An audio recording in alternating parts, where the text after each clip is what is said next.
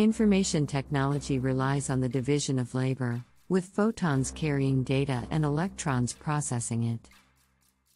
However, some researchers are working on using photons to both carry and process data, which could lead to more efficient optical computing.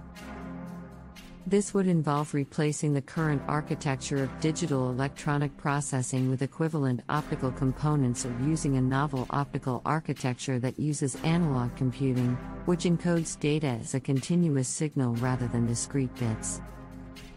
This approach is currently most suitable for solving problems in linear algebra, which has applications in artificial neural networks and machine learning.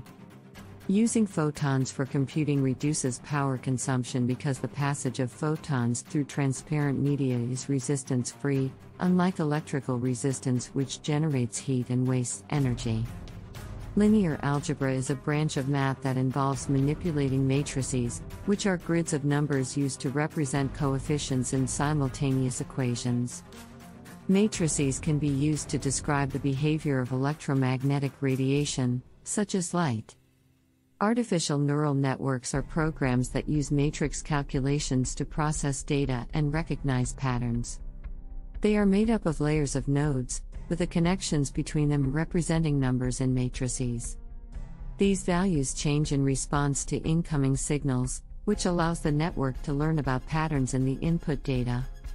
The processed data is then passed on to the next layer for further processing until it reaches the final output layer, which combines the data to produce an answer. The concept of using optical neural networks, which use light to process data instead of electricity, dates back to the 1990s.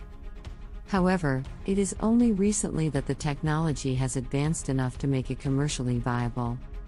Dimitri Psaltis, an electrical engineer at the Swiss Federal Institute of Technology in Lausanne, was among the first to use optical neural networks for face recognition. In the past, neural networks were relatively shallow, with just 1 or 2 layers and a few thousand nodes. However, modern deep learning networks can have more than 100 layers and billions of nodes. Investments by the telecom industry in optical technology have made it possible to create and control more complex optical systems. There are both technological and financial incentives for developing optical neural networks. These networks use light to process data instead of electricity, which can reduce the cost of the large amounts of electricity consumed by modern networks as they handle increasing amounts of data. Most efforts to build optical neural networks have not entirely abandoned electronics, instead, using a hybrid approach that combines the benefits of optics and electronics. For example, companies like Lightmatter and Lightelligence in Boston are developing hybrid modulators that multiply matrices together using both an optically encoded signal and numbers fed back electronically. These modulators are made of silicon, which is not the optimal material for light modulation but is well developed for electronics and allows hybrid chips to be made using equipment designed for conventional ones. The performance of electronics has been increasing for decades, but the potential for scaling up optics is just beginning. Ryan Hammerly and his team at the MIT are working on using hybrid optical devices with low power consumption for various applications, including smart speakers, drones, and self-driving cars.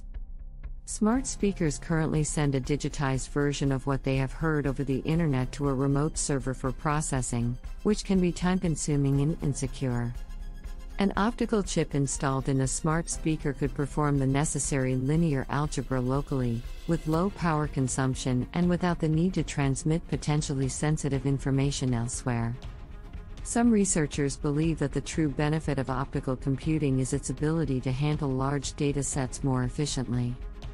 For example, image recognition systems currently use low-resolution images because high-resolution ones are too large to process efficiently.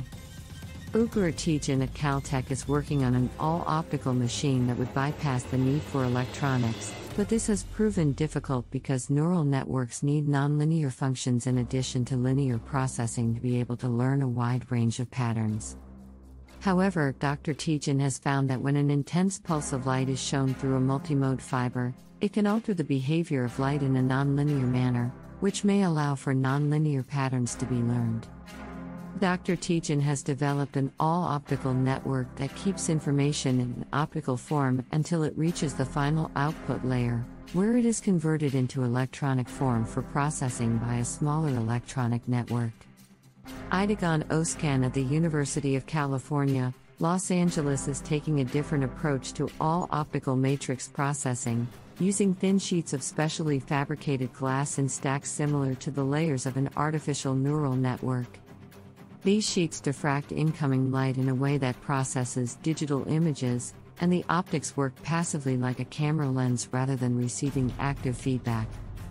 This provides security benefits because the system never captures or sends raw data, but the sheets cannot be reconfigured and must be replaced if the inference algorithm changes.